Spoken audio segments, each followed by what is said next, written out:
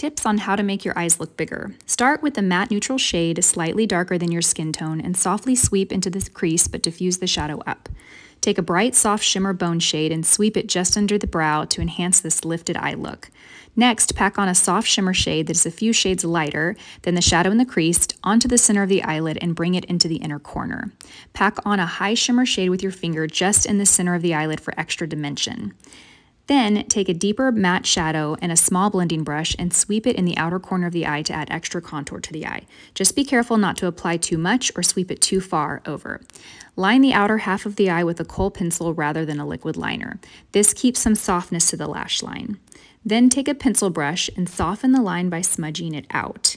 You want to move in a circular motion or a rounded motion to create some roundness to the eye. Lashes always open to the eyes. Find the perfect pair for your eye shape. Add a little soft shimmer in the corners and help awaken your eyes.